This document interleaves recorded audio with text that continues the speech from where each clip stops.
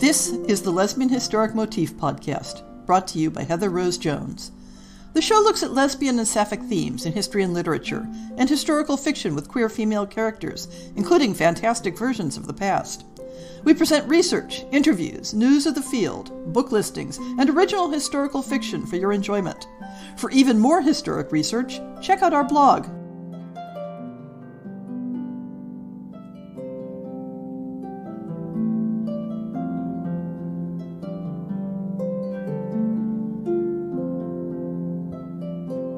This episode was inspired by Twitter chat about some new movie, honestly I don't recall the title at this point, that explores a female same-sex relationship in history that ends in violent tragedy, in this case, murder by an abusive spouse.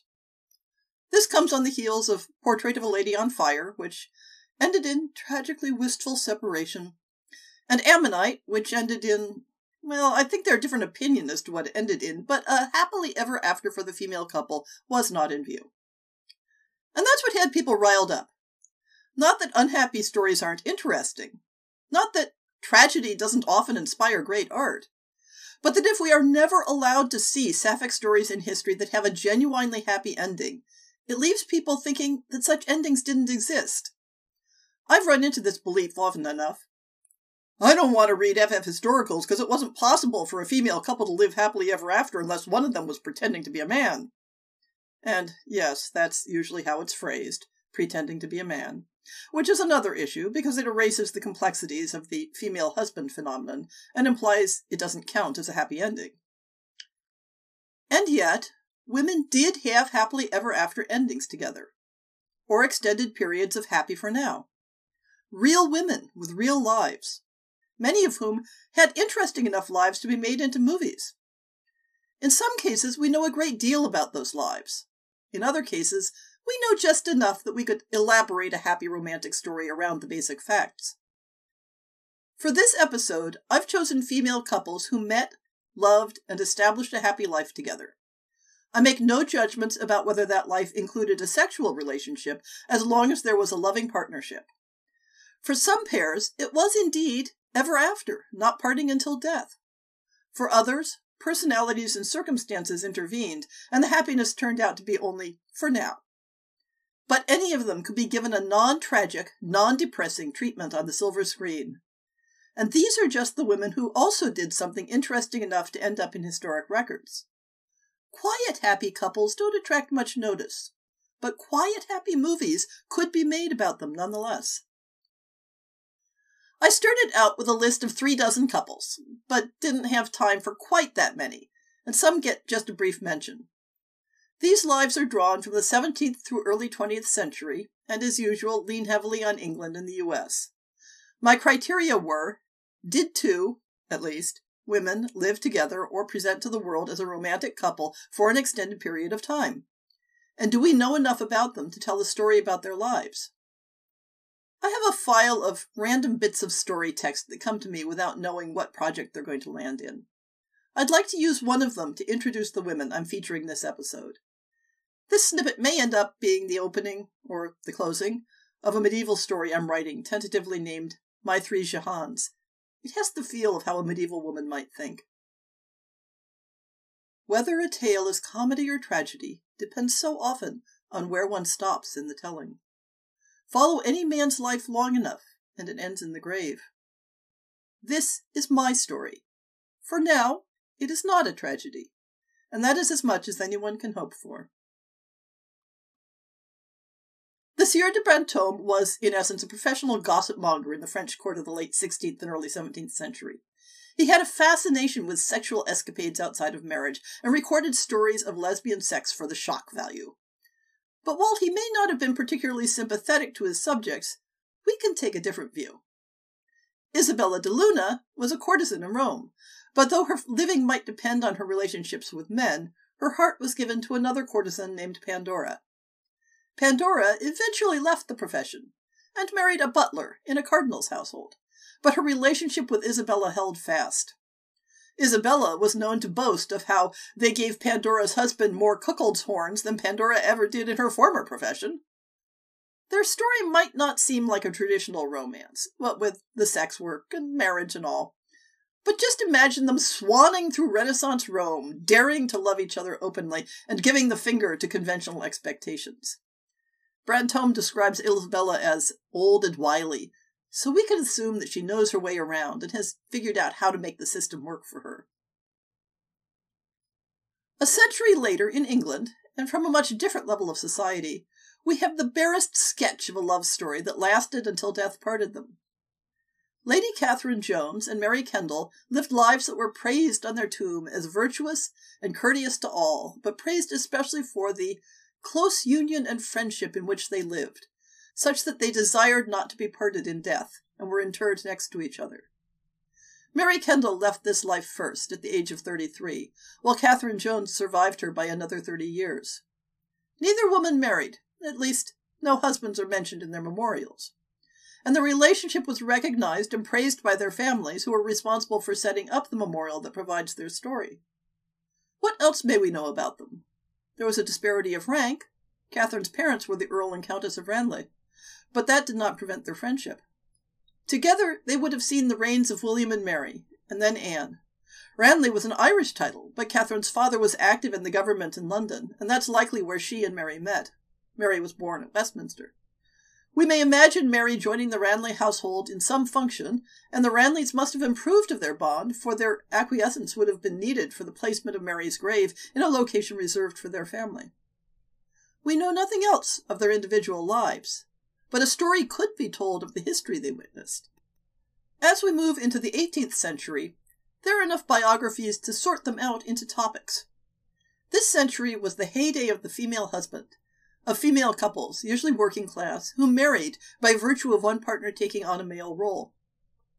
If we could see into their minds, some might fit better into a transgender narrative, but I've chosen examples where there's some evidence that the, quote, husband, unquote, was not motivated by an internal sense of gender.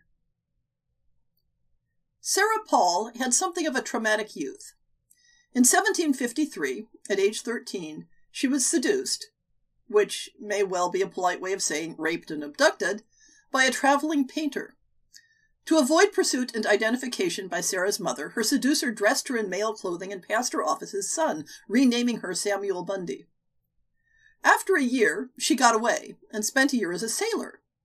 But evidently she had learned something of the portrait trade, for she apprenticed herself, still passing as a boy, to a painter named Mr. Angel in Surrey for a year or so. That brings her up to age 16 or so, at which time she attracted the romantic attention of a young woman named Mary Parlour in Southwark. After courting for some time, they were married. The chronology is perhaps a bit fuzzy, for elsewhere it's recorded that she was age 20 at the time of the marriage. Sarah Paul, that is to say Samuel Bundy, had some conflict with her employer and quit, which put the maintenance of their household entirely on Mary's shoulders, who scraped by on savings and by pawning her clothing. Samuel Bundy tried to make a go at the sailor's life again, but was now worried that she couldn't succeed in the disguise anymore in the close quarters of a ship, and so returned to her wife. Mary later testified that her spouse had initially claimed illness as a reason not to consummate the marriage, but she soon became aware of her spouse's sex and chose not to go public with the discovery. But evidently, some of their neighbors became suspicious and did their own investigation, at which Sarah's disguise was revealed. This resulted in Sarah being brought to court on a charge of fraud. There wasn't actually any law in England against gender disguise or sexual relations between women, but the charge was that Sarah had entered the marriage for the fraudulent purpose of gaining access to Mary's possessions. The problem with this charge? Mary doesn't seem to have had any objections. The court record notes that there seems a strong love and friendship between them, and Mary kept Sarah company while she was in prison. And when the case came to trial, Mary declined to appear to testify against her, which left no case to try. At that time, Sarah appeared before the court in female clothing and was noted to be a very agreeable woman, a very good workwoman at shoemaking and painting, and a very sensible woman. The judge ordered Sarah's male clothing to be burnt and ordered her never to appear in disguise again. And then what? Sarah and Mary loved each other. Mary had supported her spouse throughout the legal ordeal and ensured her release by refusing to testify. We could easily imagine a future for them. Perhaps Sarah could return to the work of painting portraits. During the period of the trial, she had gotten back in contact with her mother. Perhaps Sarah and Mary could go to live with her while they sorted things out and got their feet back under them again. Alas, we do have a later data point. 7 years later, Sarah Paul is recorded as dying in the workhouse of St. Sepulchre in London at age 27, still notorious for her marital adventure. But if we end our story shortly after the trial, we can imagine that other ending for them. A few decades earlier, starting around 1730, we have a much different and happier story of a female husband. And once again, it has come to us in enough detail to provide good fodder for a movie. The initial parts of the story may have been a convenient fiction, designed to make the rest palatable to the general public, but it could just as easily have been true. This is the story of Mary East, who took on the identity James Howe, and of her wife, Mary Snapes. The contemporary news reports never mention the wife's name. However, Jen Mannion tracked down their marriage certificate while researching the book Female Husbands, A Trans History. As the story goes, Mary East had been courted by a young man who turned his hand to highway robbery and so was sentenced to transportation, which took him out of the picture. At age 16, East decided after that to remain single. A single woman was at an economic disadvantage. But she knew another young woman, a year older, who had similarly determined to live the single life after, quote, many crosses in love, unquote. This, as we now know, was Mary Snapes. As the report says, the two, being intimate, communicated their minds to each other and determined to live together ever after. I'll note that since many single women did not take this sort of approach, we can probably guess that they had an attachment of some sort to each other and expected to rub on well together. Their solution to the economic disadvantages was that one of them should put on men's clothing. They'd move to another community where they weren't known, and they would live as husband and wife. Who would be the man? They flipped a coin, and the lot fell to Mary East, who then became James Howe, which makes keeping track of references much easier than juggling two Marys. If true, that element in the story argues against viewing James Howe as a trans man. But let us also keep in mind that the 18th century understandings of gender performance are not the same as 21st century ones. In including their stories among a list of female couples, I don't mean to argue that all female husbands had identical experiences and understandings of their identities.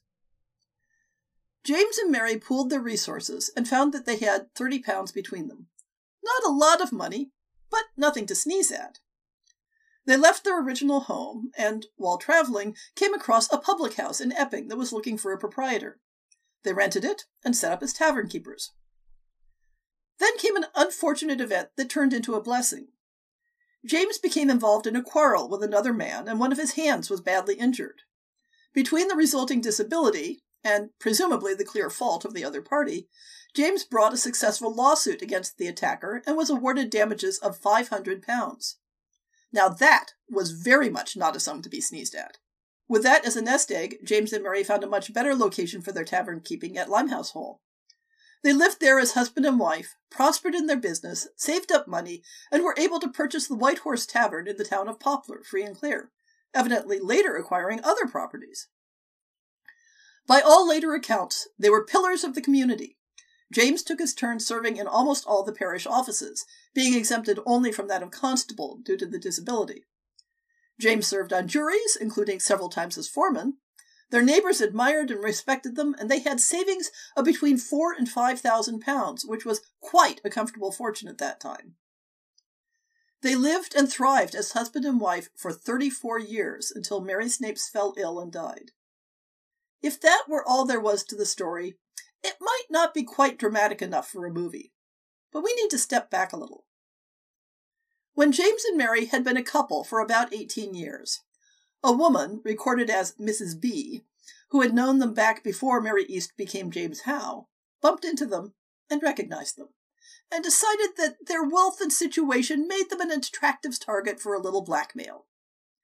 Mrs. B. wrote to the Howes and suggested that £10 would keep her mouth shut about their little gender disguise thing. Afraid of what disclosure would mean, James paid up, and Mrs. B. seemed to be satisfied. 16 years passed with little to trouble the couple, and then, over a short period of time, disaster threatened from multiple sides. Mary fell ill and went to stay with friends in the country for her health. but rather than recovering, she was soon on her deathbed. She sent for James, but he wasn't able to join her. In what happens next, we might want to think a bit about who's telling the story and what their interests are. Evidently, Mary told her friends the truth about her and James. And later, those friends claimed that Mary had promised them they should inherit her half of what she and James had accumulated. And they wanted more besides.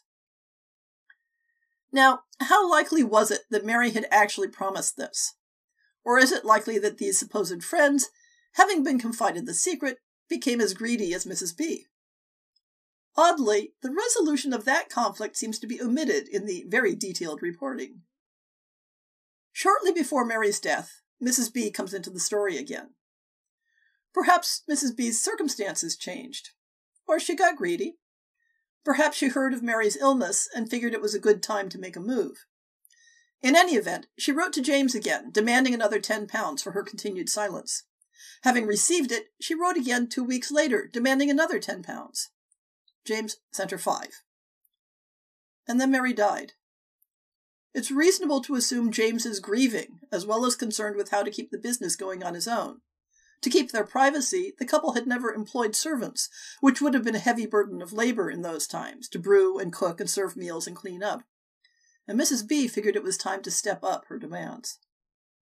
She sent 2 bully boys pretending to be constables, who accosted James Howe, claiming to come from the famous Justice Fielding to take James into custody for a robbery committed 34 years earlier when she was living as a woman. Oh, and threatening to expose her masquerade. James called on a passing neighbor, Mr. Williams, for help and explained the whole, including that she was a woman, and demanded that she be taken before the local justices, not hauled off to Justice Fielding. Mr. Williams agreed to help, but said he needed to go home for a moment to put on a clean shirt. A trivial detail, perhaps, but one should put a best appearance before the court. While he was gone, the 2 thugs upped the ante. Give them £100 and they'd leave her be. Otherwise she'd be hanged for the robbery in 16 days and they'd get only £40 apiece for bringing her in. James resisted, but before the neighbor, Mr. Williams, could return, they dragged her off to Mrs. B's house to continue the harassment. At this point, James seems to have hit on a clever stratagem. She couldn't pay the money directly on the spot, but she'd give them a draft to be paid by Mr. Williams, the neighbor. Mr. Williams, in the meantime, had come back to find James gone and ran around to the local justices and then to Justice Fielding to search for her. Coming back home, he found James there, who told him everything that had happened. A few days later, Mrs. B shows up with her 2 thugs and the draft for £100, and the 3 are promptly arrested. When James Howe showed up to testify against them, along with Mr. Williams, she had returned to women's clothing and to using the name Mary East, though evidently the mannerisms of a man were noticeably hard to shake. The 3 conspirators fell out on the stand and accused each other and were sent off to Bridewell for trial and sentencing. Mary East, for her part, decided it was time to retire from keeping a public house, and given the fortune that she and her wife had built, it would be a comfortable retirement indeed. Perhaps not as happy an ending as it might have been had Mrs. Howe not fallen ill and died, but a triumph for justice at the very least. Mary East lived for another 14 years, which by my calculations would make her in her mid-60s. Not bad for a hard-working woman in the 18th century. Enough of her fortune remained to leave money to relatives, friends, and the poor people of the parish. Not all couples left quite as complex a story for us to envision. The interesting details of Catherine Bowie's life, and the exact nature of her relationship with Mary Pope, can only be teased out in part from the conjecture that she was the woman satirized as the perverse widow in an early 18th century magazine, though scholars are confident about the identification. Catherine was born in 1669 and was widowed young at age 22 in 1692. Evidently, that's when the interesting part of her life began. Her epitaph reads that it pleased God to bless her with a considerable estate. Not only did she inherit her husband's estate, since there were no children, but she was also her wealthy father's sole heir. And evidently there were any number of men who felt that a young, wealthy widow owed a debt to society that could be made good by marrying one of them. After her husband's death, she retired to her estate in Gloucester and led a life of scholarship, contemplation, and good works. But our satirist complains, "You must understand, sir, this perverse woman is one of those unaccountable creatures that secretly rejoice in the admiration of men, but indulge themselves in no further consequences. Hence it is that she has ever had a train of admirers, and she removes from her slaves in town to those in the country according to the seasons of the year. She is a reading lady, and far gone in the pleasures of friendship. She is always accompanied by a confidant, who is witness to her daily protestations against our sex, and consequently a bar to her first steps towards love, upon the strength of her own maxims and declarations." That sure sounds like a jealous, jilted suitor to me. But who was this confidant who poses a bar to Catherine's remarriage? That would be Mary Pope, the woman whom Catherine named as her executor, and who commissioned the memorial to her that stands in Westminster Abbey, overflowing with praise and adulation. The epitaph notes that the two women lived near 40 years in perfect friendship, never once interrupted, until Bovy's death at age 57. The math suggests an interesting backstory. If Catherine and Mary had been living together in perfect friendship for almost 40 years when Catherine was 57, then they must have begun that friendship when Catherine was around 17, 5 years before she was widowed. Her husband was only 2 years older than her, and is described as being given to excess both in debauchery and ill humor. This might go some distance to explaining her disinclination for a second marriage. I'll note that there is absolutely no reference to her husband in her memorial inscription, which is a noteworthy fact. So, 2 years into an unequal and possibly unhappy marriage, Catherine begins a deep and abiding friendship that will last her entire life. That friendship sustains her through the remaining 5 years of marriage. When she is unexpectedly widowed, Mary remains as her companion, likely already being a member of her household. The satire that sniped at Catherine for declining remarriage was published when she was 42 years old, at which time one might imagine that she had plenty of practice in shrugging off unwanted attentions. After Catherine's widowhood, she and Mary were together for another 35 years, after which Mary Pope was left to administer her wishes after death. We have a few glimpses of Catherine. Della Riviere Manley, in The New Atalantis, depicted her under the poetic name Portia, and describes her as one of those lofty, black, and lasting beauties that strike with reverence and yet delight. The memorial that Mary Pope commissioned for her touches on personality rather than physical appearance. She was a good conversationalist, well-read, a philosopher who ventured far out of the common way of thinking, except in the realm of religion, where she was solidly orthodox. She was frugal but generous, cheerful and compassionate, open-handed both in hospitality and charity. We know less about Mary Pope. She was the daughter of a Bristol merchant, and so, if not as wealthy as her friend, was probably used to comfortable circumstances. She was about 4 years older than Catherine, which must have helped her be a steady and stable companion to the young bride. Her own memorial describes her as the friend of Mrs. Bovey and partner of her virtues. There is no evidence that she ever married. Mary lived for another 19 years after Catherine's death, surviving to age 81. If theirs were not exactly lives of drama and adventure, there is no question that they lived happily ever after. In the 19th century, there was something of an explosion of partnerships that paired romance and literary collaboration. Since this episode is starting to get a bit long, let's skim over a few. 19th century Irish writers and cousins Edith Somerville and Violet Martin wrote together under the pseudonym Somerville and Ross. Violet Martin used the pen name Martin Ross. They led an active life, and their political sympathies leaned towards women's suffrage and Irish nationalism. After Violet's death, Edith continued the literary collaboration with her via seances. English authors Catherine Harris Bradley and Edith Cooper were also both close relatives and literary collaborators, as well as having a relationship that their friends considered equivalent to a marriage. They wrote together as Michael Field. Late 19th century English novelist Marie Corelli, a pen name of Mary Mackey, outsold the combined work of her contemporaries Arthur Conan Doyle, H.G. Wells, and Rudyard Kipling. And that you've probably never heard of her is a striking example of the erasure of women's literature. Her childhood has the stuff of drama, as her mother was a servant in her father's household, and she was shipped off to be educated in a French convent, perhaps to avoid the embarrassment of having a bastard daughter underfoot. Her fiction featured melodrama and the supernatural, and she may have been the originator of the curse of the pharaohs that was said to strike British archaeologists who excavated Egyptian tombs. Marie shared her life for 40 years with Bertha Viver, who was named her heir. The two had met as girls at the Parisian convent school. Bertha's family had done a lot of self-fictionalizing. Her rather feckless father, at one time, had a business selling fictitious hereditary titles and decided to create himself and Bertha's mother a count and countess. When Marie Corelli and Bertha Viver were just short of 20 years old, well before Marie's writing career took off, Bertha became caretaker for Marie's invalid father. She also took up photography, though little of her work has survived. In a short space of time, Marie's father and Bertha's mother died, leaving the two free to pursue their own careers. Throughout Marie Corelli's blazing literary career, Bertha Viver was at her side, supporting her.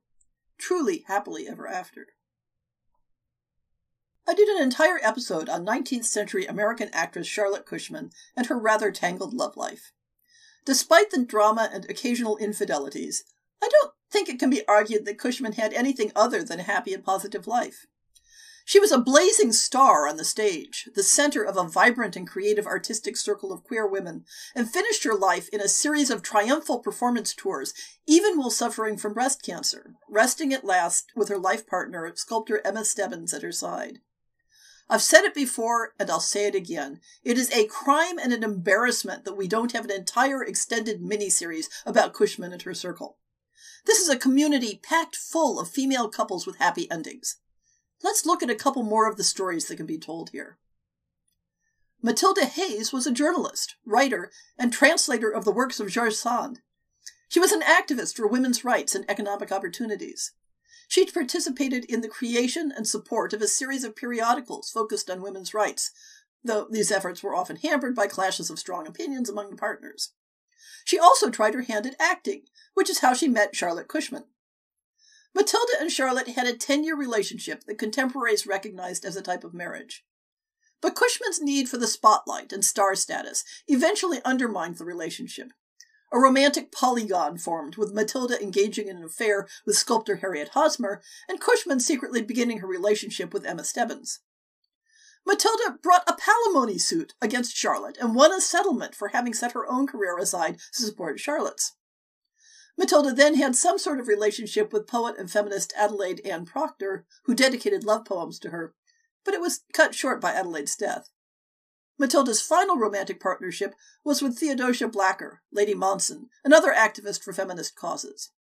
In Matilda Hayes, we see the intersection of Charlotte Cushman's circle of artistic women, many of them in relationships with other women, and British feminist circles, also chock full of female romantic partnerships. The community of female sculptors studying and working in Rome that Cushman was deeply involved with also included Anne Whitney and Abby Adeline Manning. Whitney created a number of portrait sculptures of prominent historic and contemporary figures, many of which are featured in public locations in Boston and Washington, D.C. She was politically active in abolition and women's rights, and many of her sculptures celebrated women in non-traditional positions of leadership.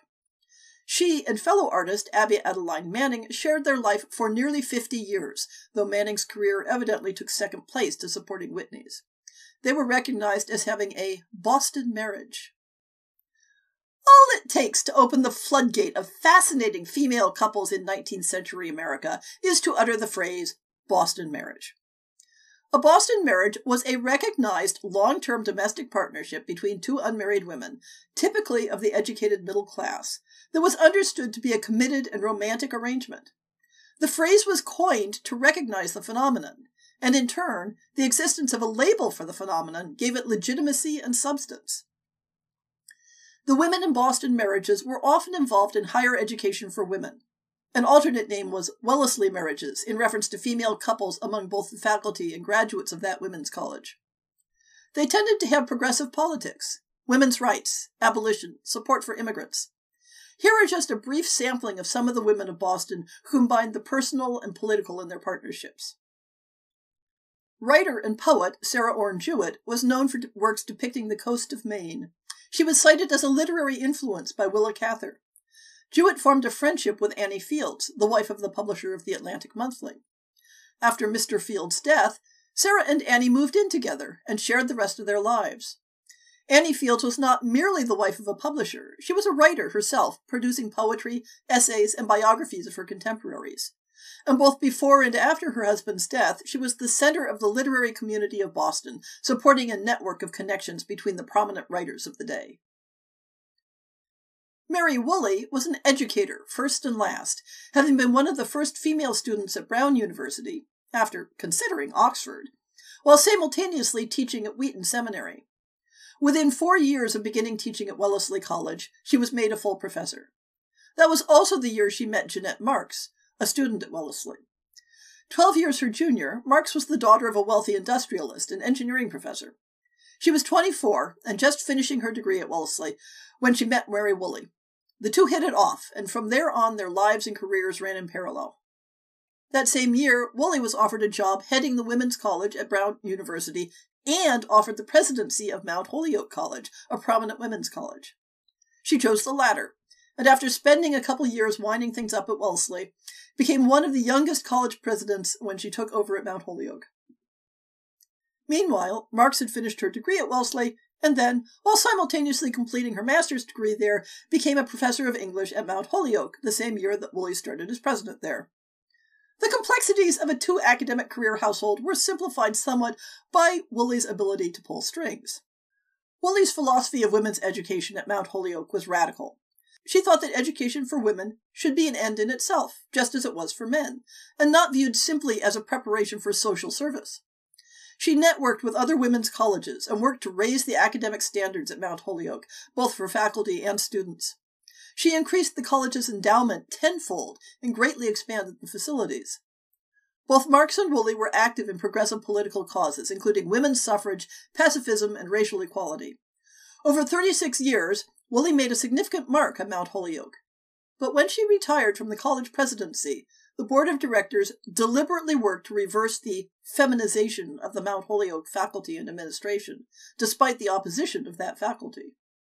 The successor that the board chose to replace her was seen as a deliberate slap in the face. After Marks' retirement 2 years later, they never returned to Mount Holyoke. They enjoyed their retirement together, aside from political activities, at the Marks family home in New York. Ada Dwyer Russell was born into a newly converted Mormon family in Utah in the 1860s, but went to school in Boston. She took up the profession of actress, performing many roles in New York, beginning around age 15, as well as touring in England and even Australia. She married late, at age 30, to a Boston actor, presumably met through their mutual profession. But the marriage lasted barely past the birth of their daughter the next year, and they separated permanently after that. Why? The answer may come from the central romance of her life, with a woman she met in Boston 17 years later, when she was 49. Amy Lowell was born into the Boston aristocracy, part of a talented and prominent family. But in her early years, she considered herself a social outcast and had a reputation for being overly opinionated and outspoken. She was largely self-educated, a book collector, a European traveler, and took up writing poetry, being inspired by Eleonora Duse. She was 38 when she met and fell in love with Ada Dwyer Russell, and from then on, Ada was her muse and the subject of extensive erotic love poetry. Amy embraced free verse and became a major figure in the Imagist school, somewhat to the annoyance of Imagist founder Ezra Pound, who felt that Lowell had horned in on his personal territory, especially when she published a 3-volume collection of Imagist poets. Although Ada and Amy felt they had to hide the nature of their relationship, to the extent that they destroyed most of their correspondence, there is one fascinating angle on how that relationship was received. The year after the two women met, and before they moved in together for the rest of their lives, Ada Dwyer Russell's father was asked to resign from the Mormon religion for telling people that same-sex sexual activity was not a sin. All is speculation, but could it be that Ada had earlier lesbian relationships that influenced her father's opinions on this topic? Did his open-mindedness extend to welcoming Amy Lowell as his daughter's spouse? Amy treated Ada's daughter and grandchildren as her own, so whatever the family may have officially known, the two women were clearly loved and accepted as a couple. Ada and Amy enjoyed 13 years together, including traveling to Europe during the most prolific time of Amy's career. The year after Amy's death from a stroke, she was awarded the Pulitzer Prize for Poetry. Do you want an all-American patriotic story? How about featuring Catherine Lee Bates, author of America the Beautiful? But she was much more than simply a songwriter. After studying at Oxford in England, she became a professor of English at Wellesley College. She was also a prolific author and speaker on social reform, with interests in feminism, racial relations, immigration, and poverty. After World War I, she campaigned for America to join the League of Nations and was active in the peace movement. In her 30s, she was inspired to write the lyrics for America the Beautiful after a trip to the summit of Pikes Peak in Colorado. Historians have debated the nature of the relationship between Bates and her lifelong housemate, Catherine Coman, given that the majority of their correspondence was destroyed by Bates. Note: destroying correspondence happens an awful lot among women who shared their lives with other women. Funny thing. But mostly the historians seem to be quibbling over the question of whether they had a sexual relationship. The few surviving letters speak of their love, and that Coman was a significant reason for Bates' return to Wellesley after her stint at Oxford. What is certain is that they met in 1885 when they were in their mid-20s, lived together for 25 years, traveled together, and supported each other's careers. Coman was a professor of history and political economy, founding the Wellesley Economics Department, and was as well known and influential as Bates during their lifetimes. There are so many interesting couples among the Boston marriages that I'm going to have to cut this short. But you can track down social workers Edith Guerrier and Edith Brown, writers Louise Imogen Guiney and Alice Brown, who were involved in the aesthetic artistic movement, and socialists and immigration activists Vida Scudder and Florence Converse. This has been an awfully white list, and the reasons for that are many, but have a lot to do with whose lives get recorded in detail. I previously did a podcast on a late 19th century black couple, Addie Brown and Rebecca Primus, whose partnership was treated as a marriage by their friends and family. To fit them into the happily ever after mold, you'd need to close the curtain before Addie decided to marry a man for the sake of security, but it could be done.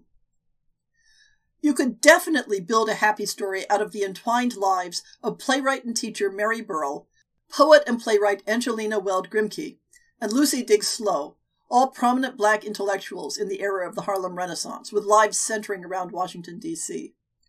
Both Burrell and Grimke wrote works engaging with the black experience in turn-of-the-century America, but also touching more broadly on social issues important to women. They had an intensely romantic friendship in their youth. 16-year-old Angelina wrote to Mary about her hope that Mary would become her wife. Their correspondence is filled with passion, yearning, and expressions of love that also found their way lifelong into Grimke's poetry. But the two don't seem to have found their way to a shared life. Mary Burrell, however, bought a house together in D.C. with Lucy Diggs Slowe, the first dean of women at Howard University, and they lived together until Slowe's death. Slowe had attended Howard University, the most prominent of the historically black colleges, as a student, and after a career developing educational institutions and programs in D.C., she was tapped for the dean position. Oh, and along the way, she won the American Tennis Association's first tournament and was the first American black woman to win a major sports title. You'd think we could build an exciting and positive biopic from the lives of these three women? There are a lot more stories that would make great happy ending movies that I haven't had time to go into or that I've presented in previous podcasts. Look at how successful the Gentleman Jack series about Ann Lister is. And there have been treatments of the lives of Gertrude Stein and Alice B. Toklas, though nothing like what they deserve. While a bit complicated for a traditional romance happy ending, why don't we have a major production celebrating Natalie Barney, Romaine Brooks, and Renee Vivian and the rest of their circle in Paris? If a filmmaker wants to start with a book to adapt, how about Emma Donohue's novel Life Mask about sculptor Ann Damer, ending with her definitely happy partnership with writer Mary Berry?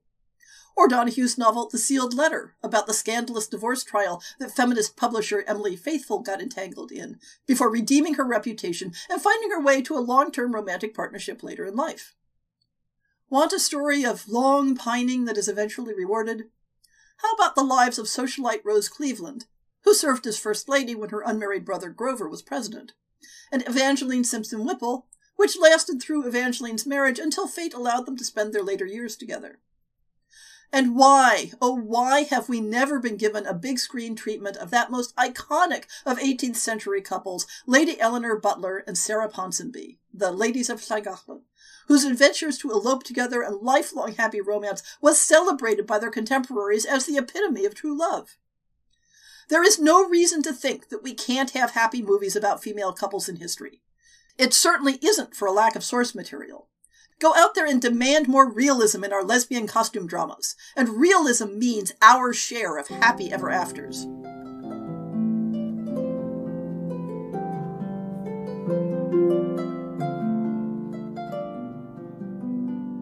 I hope you've enjoyed this episode of the Lesbian Historic Motif Podcast. See the show notes for links to people and topics. Most shows will have a transcript linked as well. If you have a book announcement, a topic suggestion, or might like to appear on the show, please drop me an email. If you enjoyed this podcast, please rate it and subscribe on your favorite podcast app, and consider supporting our Patreon.